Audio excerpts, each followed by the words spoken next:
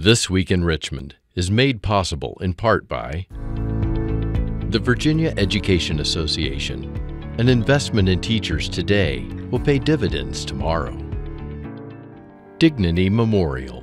The Dignity Network provides professional and compassionate funeral, memorial, cremation, and cemetery services throughout the Commonwealth of Virginia. Virginia Hospital and Healthcare Association for jobs, the economy, and public health, committed to advancing health and economic opportunity for all Virginians. Virginia Tourism Corporation, promoting why Virginia is for lovers, lovers of wine and craft beers, the outdoors, beaches, history, music, and more. Fall in love with Virginia at virginia.org. Additional support provided by these sponsors.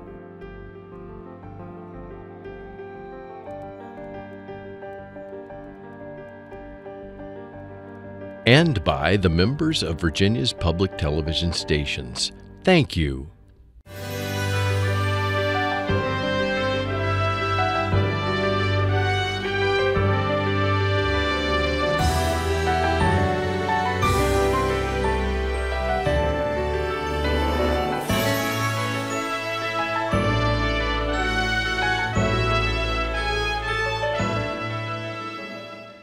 Welcome to This Week in Richmond, and a very special welcome back to the Secretary of Administration, Keyanna.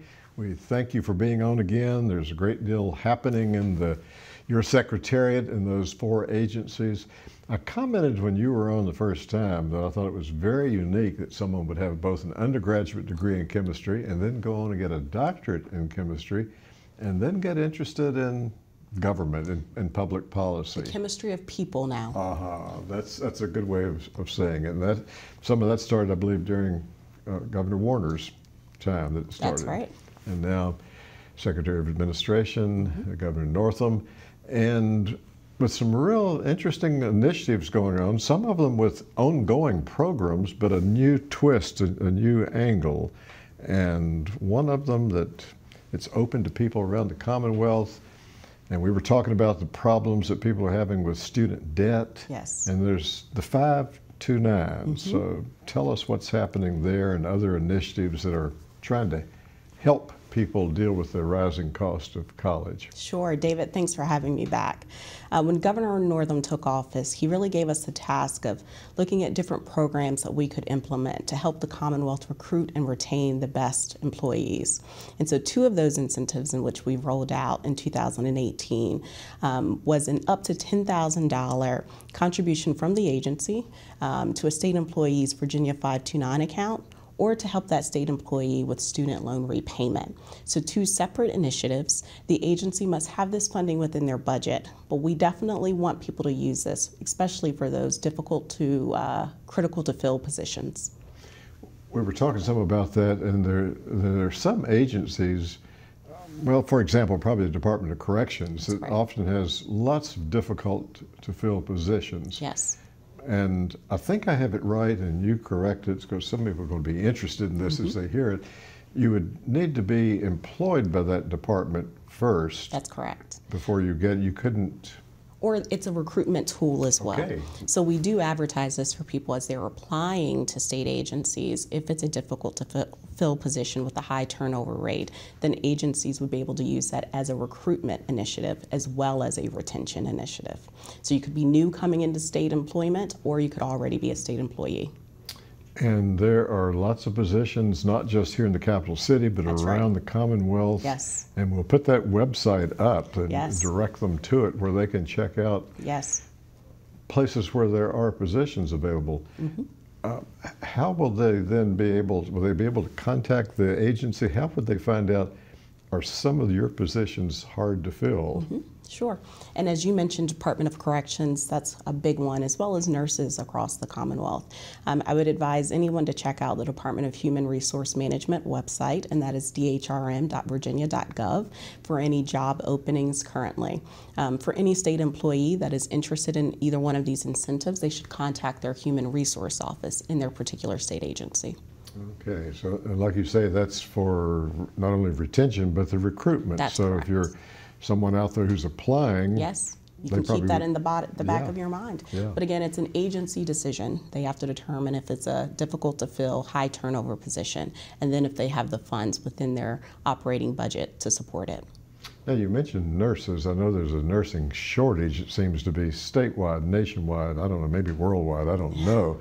But a significant number of those nurses are state employees? That's right. And so that if you're in nursing in one of those state agencies, In one of those state hospitals.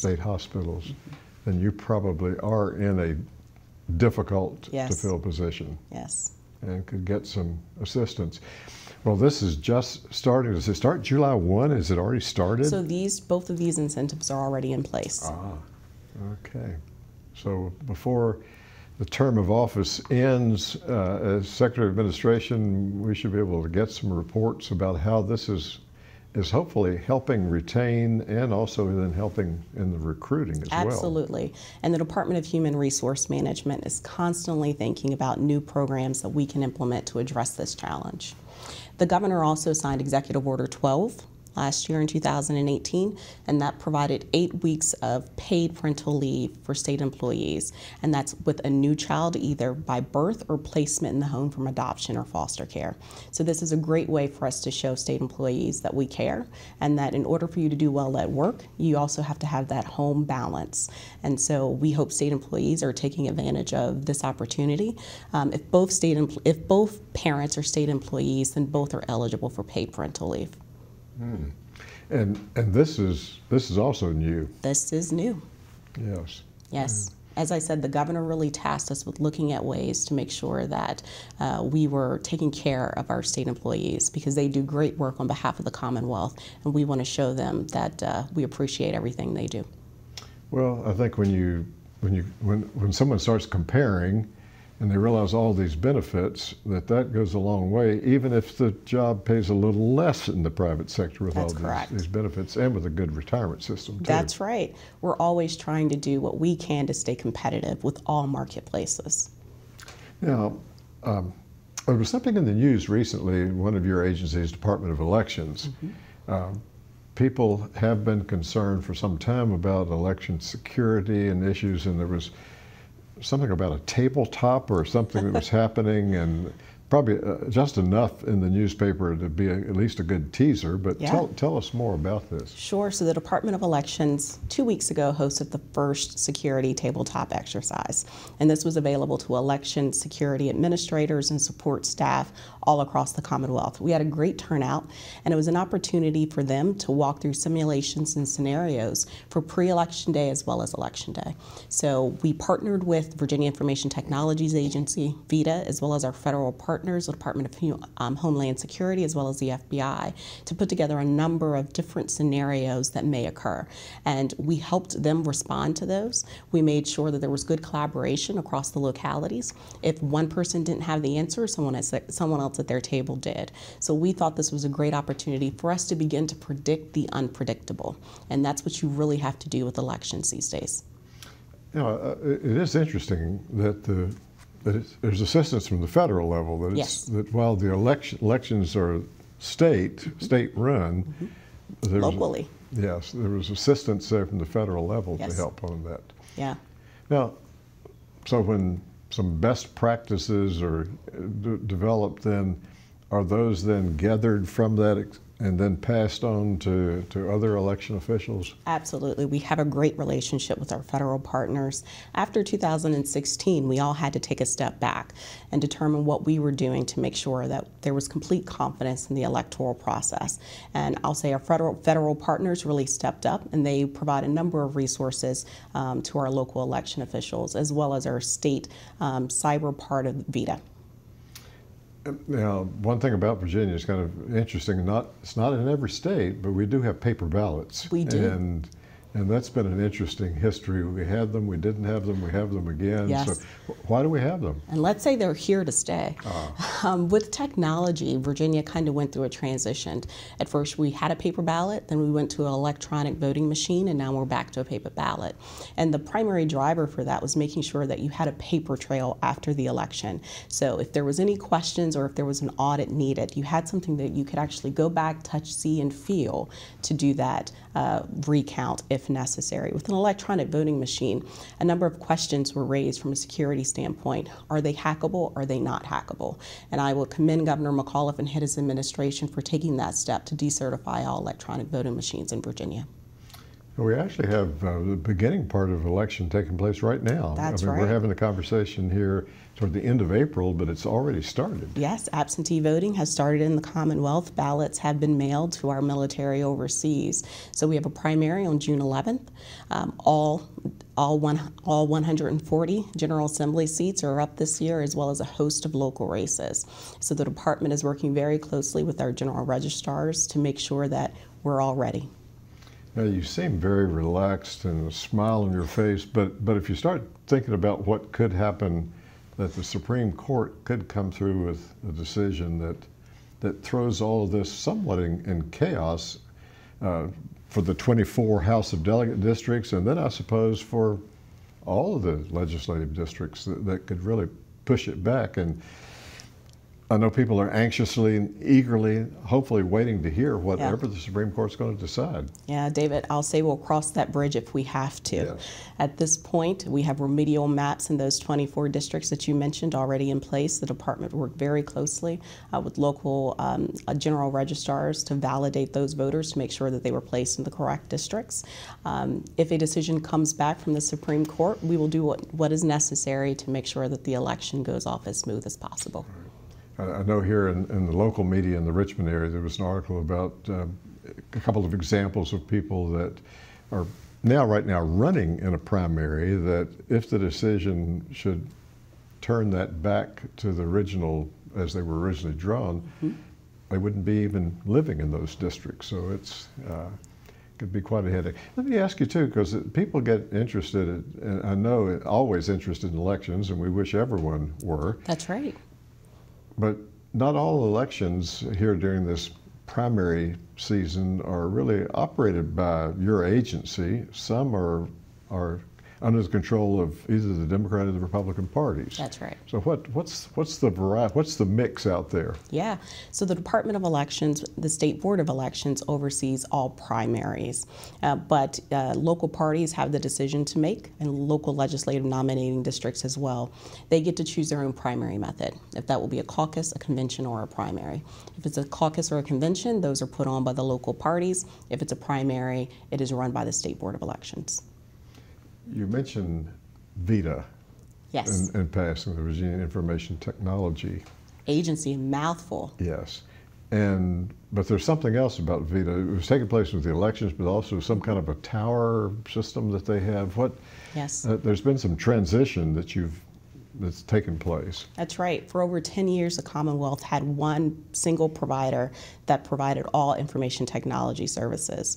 Recently, the Commonwealth underwent a transition to a new multi-supplier model. So in this model, we now have 8 different service providers that are providing service to us. The interesting piece about this is if there's something not working with one vendor, we have the opportunity to take them out and plug a new one in. So it provides the Commonwealth with more flexibility in the services that they provide. I'll also say that we hope that in the years to come, it'll be a more cost-effective model for state agencies as well. You know, with all the things that are happening in your 4 agencies, there's some interesting things happening here right on Capitol Square that people maybe don't know about, and there's a website that we can send them to. It's about On the Square Virginia program. We call it On the Square VA and On the Square Anyway. anywhere. So as I mentioned, the governor, when he came into the office, he really had a focus on state employees and making sure that we were providing a welcoming environment for them. So as part of the paid parental leave, the Virginia 529 incentive program, as well as a student loan repayment program, we have On the Square VA. And this is a host of activities here in Capitol Square, but we also encourage agencies out across the Commonwealth to adopt them as well. And these are activities that kind of get you up and moving throughout the day, especially during your lunch hour. We'll have our kickoff, our spring celebration on Wednesday, May 1, and we're really looking forward to having people out on the Capitol steps to engage in just some fun collegial activities. Over the course of the summer, we'll have food trucks here on Capitol Square on Wednesday, as well as a farmer's market on Friday.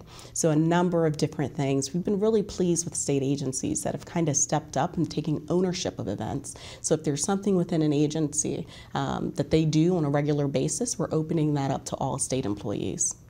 I would really encourage people to go on that website and check it out if they're anywhere in the Commonwealth. That's because, as you were saying, it's not just here in Capitol Square in Richmond. As interesting as everything is, an opportunity for people in their town, their county, their city, to set up something that would be somewhat model, and there's some resources there to help them. That's right, and we're helping build community, right? As state employees, we all have something in common. We serve the constituents of the Commonwealth. So I think it's a great opportunity for us to use a few minutes, a half an hour a day, just to do something with your fellow coworkers. Well, we're having the conversation, as I mentioned before, here, end of April, or we're into the time in between sessions. Any reflections that you would have as you look back on the session that's ended?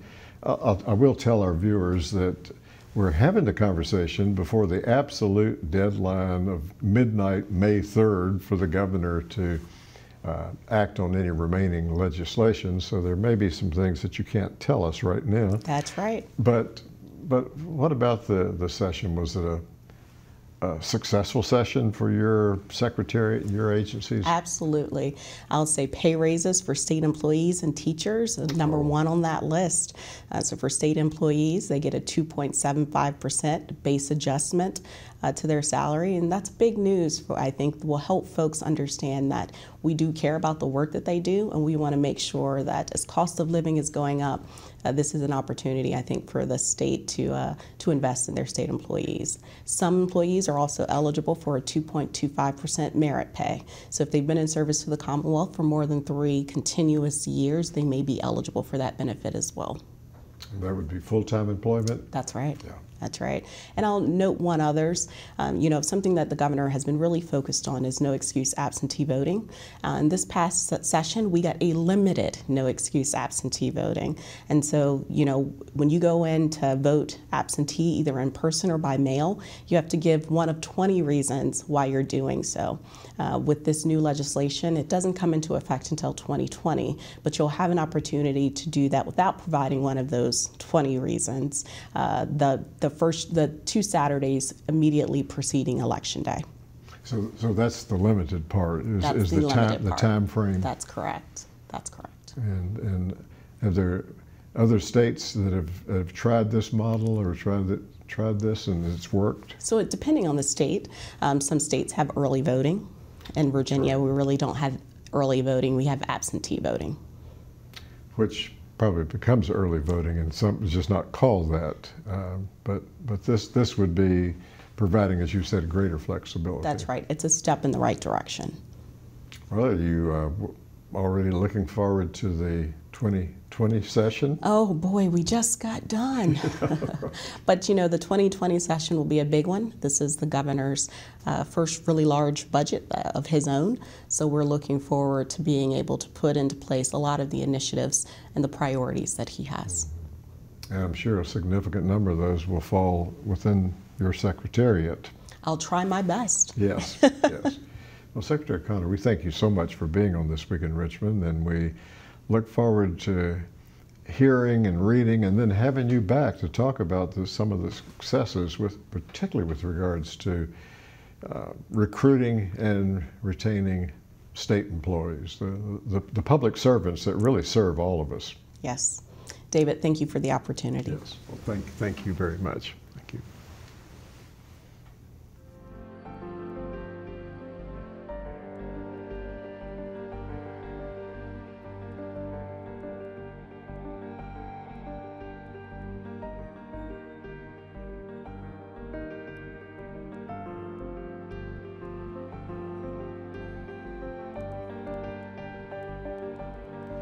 Welcome back to This Week in Richmond, and the roles have reversed because Hayley Allison and Harrison Seaborn are going to interview me some about what's happening. I enjoy interviewing the guests, and I'm willing now in these 5 or 6 minutes we have for the two of you to interview me. So Hayley, you start, and Harrison, you jump in. Okay, so the 2019 session has been adjourned now for about a month.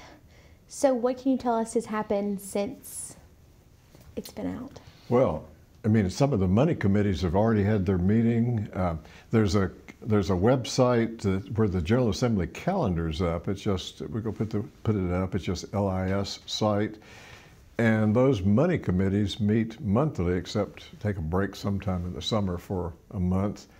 And while the General Assembly is not meeting in the House and the Senate, many of the legislators are here for any variety of studies. Practically any day of the week, Monday through Thursday, sometimes on Friday, meetings are happening. And you've been to some of those. You've seen how they are. Harrison, you're interning. What have you observed, or what questions do you have for me? Well, I was reading and I saw there's 150 roughly studies, yes, Yeah. and commissions happening right now in the interim period. And I didn't know a lot about that stuff. It wasn't really on my radar before I came in, and I was just wondering if you knew a lot about that. Yes, well, that's interesting because some of those are, you might say, a little bit dormant and they're not meeting. Others of them are extremely active. And again, there's a website where those studies, where you can look at all the different studies that are taking place. There were some studies that were authorized by the General Assembly in the 2019 session that haven't popped up yet to get underway. Some are actually authorized in the budget. And we're having the conversation a few days before the governor will be signing the budget, but once the governor signed it, there's some studies that are authorized in the budget. So it's a busy time, and I guess the main word is study that takes place between the sessions. Some people think that, well, you really need to be involved when the session's going on, and that's true. But if you take a nap and wake up and it's end of December, and the governor's announced his budget and the session's getting ready to start in January, it's really too late because there's much that happens during this interim time.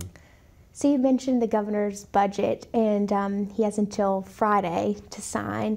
One thing that some viewers might not be aware of is that the General Assembly approved his budget, but he actually has the final say, so he can make some additions to the budget before he signs it, correct? Yeah, it is interesting. First time I observed that was several governors ago when it happened to an issue that I was very much involved with. And by the time viewers are seeing this, the governor's already signed the budget, but we're having a conversation on the Monday before his Friday midnight deadline. And the governor has some real ability to impact the budget. He really can't, as best I know, he can't go in and add things in. He can certainly go in if it's a freestanding part of the budget and just veto that portion of the budget.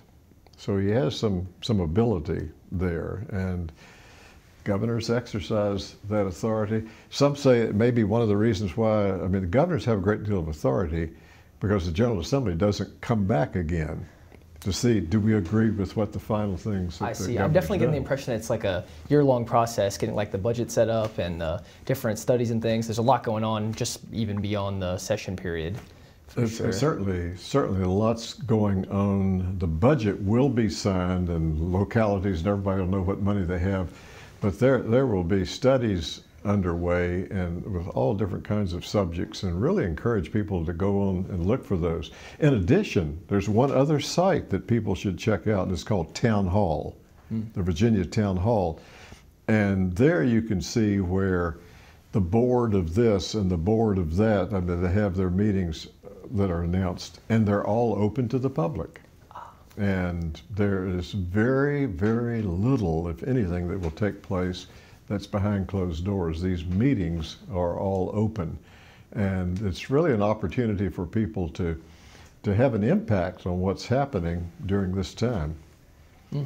So a lot of these studies and meetings will help set up potentially the 2020 budget, which will be the governor's budget. That's right. It'll be legislation of all sorts will be coming as a result of the study. There was a legislator years ago who didn't like studies, and he was very colorful. He'd rant and rave against studies. He said because studies are just rehearsing the orchestra to be ready to play the tune. But I tell you, in a part-time citizen legislature, it's really important to rehearse and get ready to play the tune. So I thank you each for the questions you've thrown my way, and encourage people to look at those websites that we've put up and realize that there's a great deal happening in May and June and July and August and September and October and November and December. The budget comes out, and then January the session is here again. So thank you both. Thank you. Thank you. This Week in Richmond is made possible in part by the Virginia Education Association. An investment in teachers today will pay dividends tomorrow. Dignity Memorial. The Dignity Network provides professional and compassionate funeral, memorial, cremation, and cemetery services throughout the Commonwealth of Virginia. Virginia Hospital and Healthcare Association for jobs, the economy, and public health. Virginia Tourism Corporation, promoting why Virginia is for lovers, lovers of wine and craft beers, the outdoors, beaches, history, music, and more. Fall in love with Virginia at virginia.org. Additional support provided by these sponsors.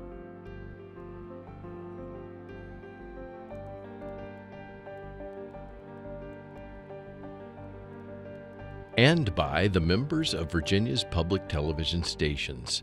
Thank you.